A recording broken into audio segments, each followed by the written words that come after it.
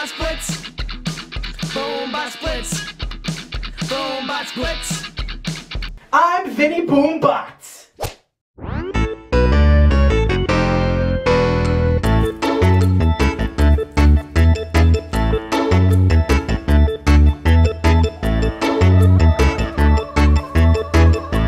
My feet are Don't zoom in on them. Come on. Hey, welcome back to another Boombox Blitz. Now, before I get anything started over here, can we talk about these cutscenes? I mean, come on. Fucking Diego, the whole team ripped off it. We're losing people left and right over here. There used to be a fucking plan. Fucking go to fucking here, get his soul, get his soul, get his soul, nah. Fucking everybody.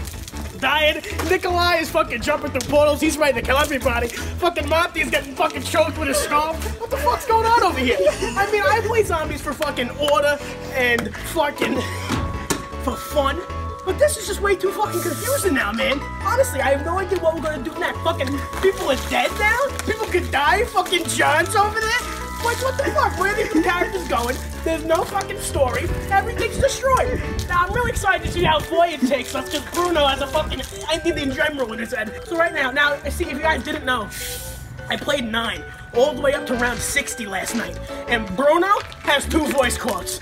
Bruno has 2 voice quotes. I literally played him, he talked once on round 55. Scared the living shit out of me.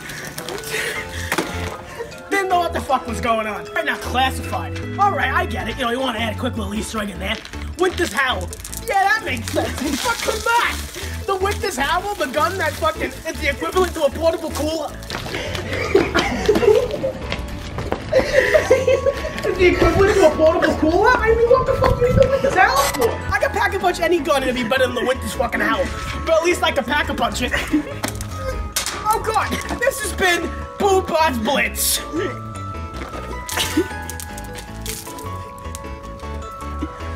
Let's get back to the show.